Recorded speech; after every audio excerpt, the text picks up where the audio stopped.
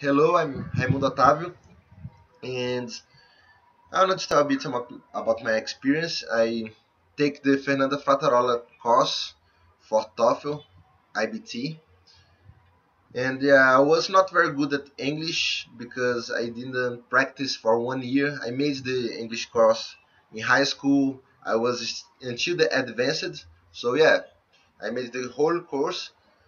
And I was 1 year in Germany that I could train a bit my English as well as German, but I was 1 year and a half without speaking any foreign language, and I was very untrained to do the test. Also, I was confunding myself about the German and English speaking.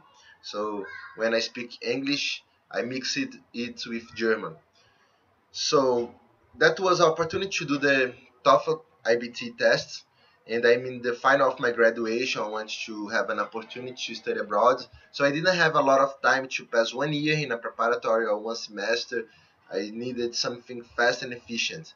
So I made the test for Fernanda Frattarola, the preparatory, and I made the test and I listened to the clues, how to spare time, how to do the questions in the most efficient way possible, and that was very good because in 1 month and a half I made the TOEFL IBT test, and that was very good. My grade was 101 for 120, and my English is better because I had to train speaking, I had to train reading, writing, listening, and yeah, now I think my English is very better because the 1 month and a half of training, but also the most important was the grade that was very good.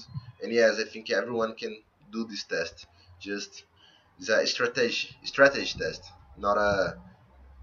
You don't need to be very good at English.